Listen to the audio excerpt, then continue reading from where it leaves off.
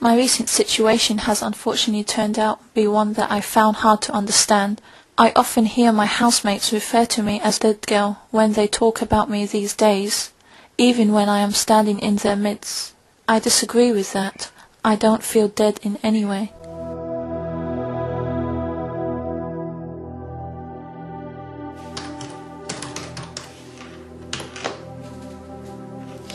Right, well, I have looked at your online application and have no reason to refuse your application for accommodation. If you could please sign on the back, and if you have any questions, then please ask. Thank you, Miss West. Oh, luckily, there's a vacant room in a share council flat about a mile away from here. Can I move in there today? Sure. Oh, hang on. It says here that all 4 homeless people allocated there moved out within 2 or 3 days after the death of one of the roommates that resided there. Sounds like the place is contagious to me. Not according to this report. So tell me something, why did all these people move out so fast? Well, it says here that they all reported mysterious activities within the flat, which makes no sense at all.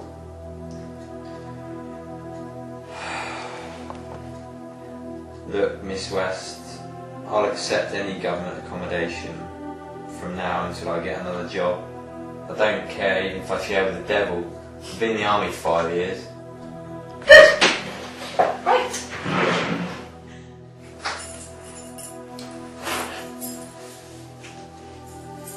Here is your key.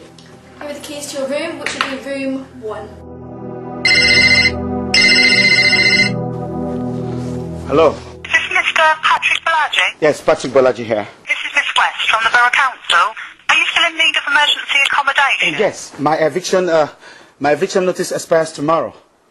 So right now I'm moving my things. Well, we now have a vacant room for you in a share council flat. When could you come and pick up the key? Right now, tomorrow, anytime. Okay, can you come in tomorrow then, about midday? Oh, make my day, Miss West. Thank you very much. May I like you very much.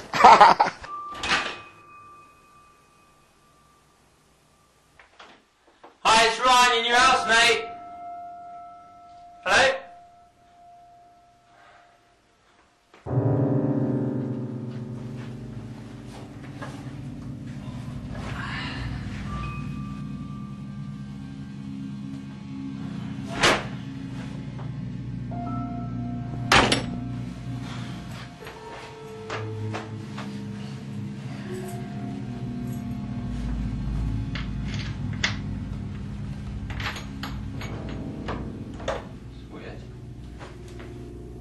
I have also come to realize that I can now move from one place to another within a flash through teleportation, be at 2 places at the same time, and now filled with unlimited knowledge I never had.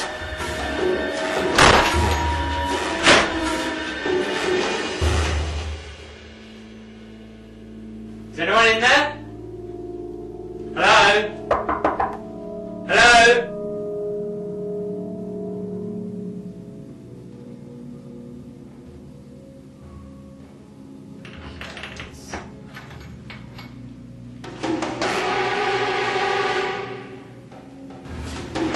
Hey, he's right. You knew. Rude.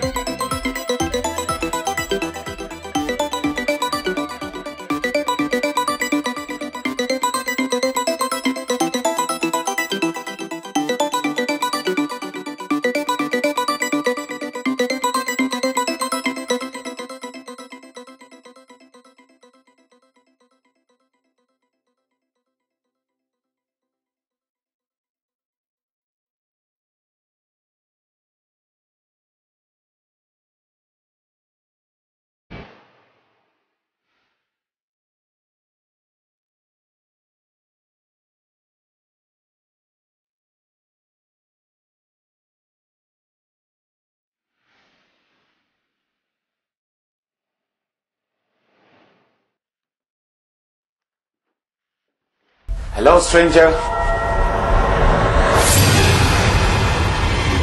Your room is so dark. Do you like it that way? How does that concern you, Patrick? It's my private area. I'm sorry, Maya, and I respect that. What can I do for you? And no questions about the tenant and how she died here, okay? Now, how did you know I had that question on my mind?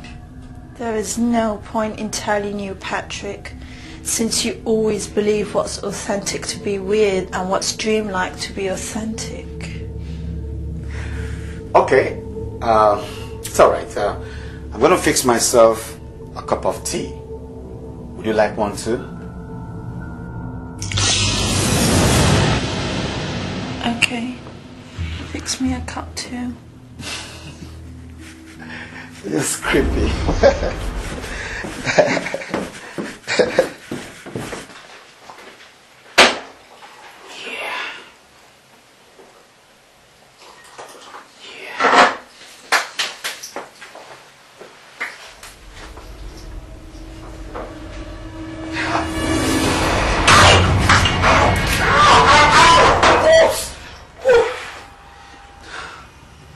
She did it again. I did what?